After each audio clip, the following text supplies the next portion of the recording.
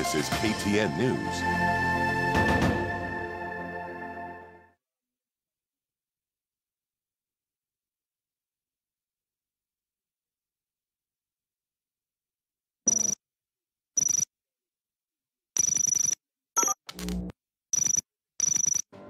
For close to 2 weeks, and attention now on the missing children. The whereabouts of 9-year-old Alan, 8-year-old Ryan, and the youngest 6-year-old Tiffany was turning into an anxious moment for the family. It was a nightmare for everyone. People had seen a young girl's body in a coffee plantation and told me that we need to go and see if she's the one. So they told us they're taking the body to Thika district mortuary. We got there and waited for the body. And when they came, because now we hadn't seen how the kids were dressed, when we saw the body, I called the house girl and she confirmed that was the body.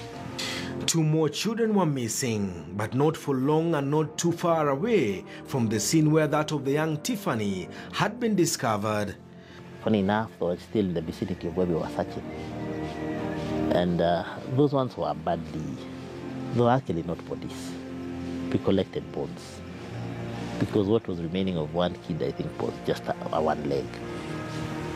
I think their heads had been cut off, the throats had been slit, because the head and the body were zilikuwa kando kando. And it's like they had been, maybe some acid or something corrosive had been poured on the body. I think there wasn't enough to pour on the girl, because the girl, only part of the face was disfigured. Maybe the acid got finished or something. And I think I can say that at that point we got some relief, because it was very depressing.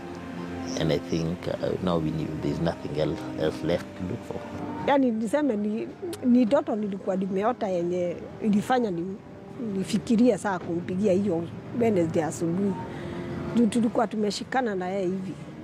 Analia kwa ndoto sasa. Na ananiambia Esther, afadhali wewe hauna ile mali, lakini Mungu hajawahi kuachilia. Kuliko mimi niko nayo, lakini ni shida tupu. Kamuuliza ni kwa nini? Kaniambia hapana, hakuna. Kamuuliza kwa nini maniambia hivyo? Sasa ni kwa ndoto tu. Kaniambia hakuna shida. Nikamuuliza uko sawa? Na ni kwa nini nimesema hivyo? Sasa hebu niseme kwa ufupi, tuling'ang'ana kiasi. The 2-week-long search of a husband, wife and their children had come to a shocking end. Who had killed Paul Magu's wife and her children? Why did Paul take his own life? Why did this man turn against his own family and slaughter them? Was there a third hand in the killings? He was not a violent person. Hata tukichinja kuku, hata siku moja hajawahi kutukatia kuku shingo. Hata mimi wa leo siwezi kata. Na walikuwa wanachinjia buzi hapa kwa huu mti. Na alikuwa anaenda kwa barabara, anapiga simu, imekufa. Atarudi wakati mmechinja na imekufa. Hakuweza kuangalia mkichinja. Hata violence yoyote. Hakuwa hata kwa TV alikuwa ananiambia mi violence. Mambo ya violence. I didn't see this coming. Never even thought anything like that could happen. Paul Magu was many things to many people. He was very naughty. He's a naughty boy. Hata mama yake alikuwa akiongea kama hana heshima. Mtu yule, hata mimi Magu alinikosea heshima walipochukuana na huyo. The family of Lydia Magu's wife told CASEFILES Paul was one thing to them and another to the rest of the family members. This Paul is controlling, and you're only important when he's using you, sorry. When you have nothing to offer, but when you have something to offer, you're good. That's it. I knew both Pauls. She really used to have a hard time because this is our money. So she could not help one of us who was struggling. And that thing really weighed down on her.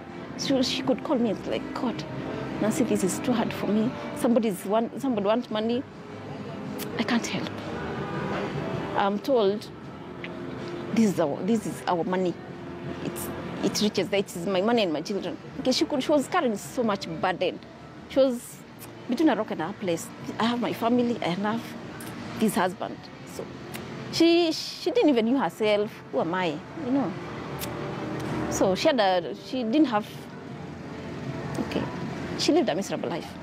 To Paul Magu's family was the nice man, a loving husband and father. Ile unaona hiyo fatherly love alikuwa nayo kabisa. Could the church have turned Paul into something else? Did the church block Paul Magu's thinking to an extent he lost himself and his family? Akikasirika dakika hiyo ingine anacheka tu mnaongea. No. He was a humble man. He was a humble man. Walikuwa wanapendana sana na bibi yake. Ndio ninashindwa. Ni nini kiliendelea? Ikiwa ni yeye alimuua, kwa nini? Hata nashindwa. Kwa nini aliua ikiwa ni yeye? Kwa nini aliua hao watoto? Kama huyo mkubwa alikuwa anapendana sana. Hata ninauliza kama angeniachia huyo mkubwa tu. Kwa nini alidecide kuwaua wote? Paul Magu's mother believes there was more to church and between the son and his pastor. Kabla Magu hajakufa, tena nikaletewa shida yake. Nikaona Magu amekufa na Wambui hakuenda kwa mazishi. Nikampigia simu nimuulize. Nilipopiga simu ikalia, hakuchukua. Kama dakika 10 nikasikia imelia simu yangu, nikachukua. Akanichekelea kicheko ambacho hata sasa ninakisikia kwa masikio. Sarcastically. They had stayed with that woman for about 8 years. Na 8 years sio kidogo. Yeah. Walikuwa pamoja, very close for 80 years, 80 good years. Uliza huyo kijana wangu. Sasa kwa sababu umeanza kukimbizana na prophecies na miracles, kwa sababu nasikia huyu mama ni prophet, jihadhari sana. Hata mimi Magu alinikosea heshima walipochukuana na huyo mtu ule. Magu alikuwa akisikia sauti yake na Wambui peke yake. Wambui peke yake, hakuna mwingine. Hata bibi yake Lydia hakuwa akimsikia. But if indeed there was anything more than prayers between the two, where was Paul Magu's wife? How did this escape her? Sasa alikuwa na sense nini na alikuwa anajua tu yeye ni pastor? Angejua. Sasa angejuaje na anapewa room yake analala? It is still not clear who killed Lydia and her 3 children. What is clear, however, whoever did it wiped from the face of the earth a once peaceful and close-knit family. Sio huyo kijana angefanya mambo kama hayo. Kwa hivyo ningetaka na ninaomba Mungu, hata ikiwa ni hapa, Mungu tu usaidie tu siku moja nikiwa hapa duniani nijue ni nini kilitendeka. Looking back, it now makes sense to Esther why she was excommunicated from the church. It had nothing to do with disrespecting the church pastor and altar. Waliona kuna kitu nitagundua. Unaona? Waliona kuna kitu nitakuja nigundue. Na nikigundua hii mambo inaweza kuwa mabaya. So wakaona the best thing ni mimi niondoke. Waondoke. But it was an ingenious way of getting her out of the church's activities, remained shrouded in controversy. Paul Magu left behind a will and most of his property went to Pastor Ann Wambui and a neighbor. Because he used to be someone who was very generous. Even to the last days, I could still hear that he used to give a lot of food supplies to churches and people. I think he realized at some point that he no longer has money, he no longer has a job, he no longer can support himself or his family. And even going by the will that he left, that it's something more of a brainwashing or something. Because in his will, he never even left anything. He left something very little to the family. Yeah? The bulk of his property was given to this pastor. Mali yake sasa hakuna. Sasa naona na yeye alikuwa anasema mimi siwezi ishi maisha ya shida. Nimelewa na shida na siwezi rudi hapo. Na nikiona kabisa mali yangu inaisha, afadhali kukufa. So I think wakati alirealize mali yake hakuna sasa, imeisha, akaona hakuna lingine. I think ile alikuwa nayo siwezi kaa kwa shida, siwezi ishi na shida. I think hiyo ndio kitu ilikuja ndani yake. Kaona beta niende, na sitaki, siendi peke yangu, niache familia ikiteseka. Was it the church doctrine or Paul had become a victim of a con game in the name of God? And if indeed this was the case, why did he wipe out his entire family? He was a good man. He was a good man. Up until a point where he became too involved in church things. That is now where I think he lost it or something.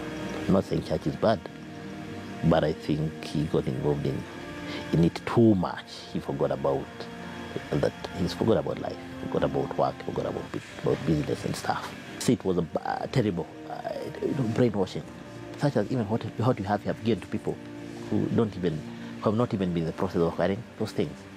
You know, it is not about being broke. It is about, I think he realized at some point that he's given out too much, even property and stuff.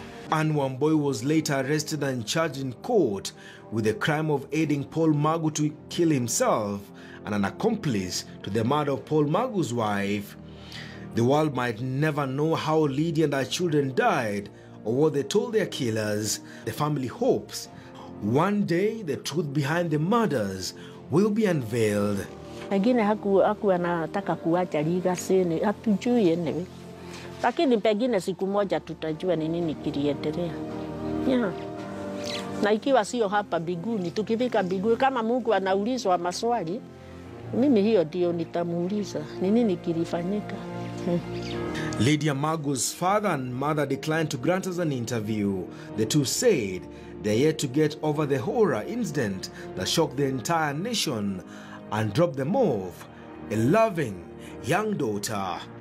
For now, the families will have to wait, which remains as mysterious as it was horrific. He loved God. That is what I can say. Magu loved God. Hebu watu waseme kile wanasema, lakini mimi ninajua alikuwa nampenda Mungu. But answers that even they know might never come. Mom and Dad, I write this to you. I'm very grateful for you being my parents. You worked hard for me and sacrificed a lot for me and my siblings. I have left my children, Alan, Ryan, and Tiffany, with my friend Charles Mutuku to look after them and educate them as his own.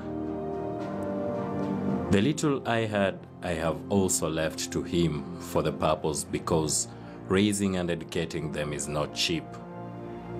I hope understand. Kindly accept and bless that decision. It is for the best of the children. I ask you solemnly to be checking PM those children. Never let them out of your mind, and please, never let them suffer. To my brothers Njurumba and Kamau and my sisters Mercy and Faith, no matter the differences that have ever been between us, we are one blood. Please forgive me for every way I ever wronged you. I have left my children with my friend Charles to look after them because I think it's for the best.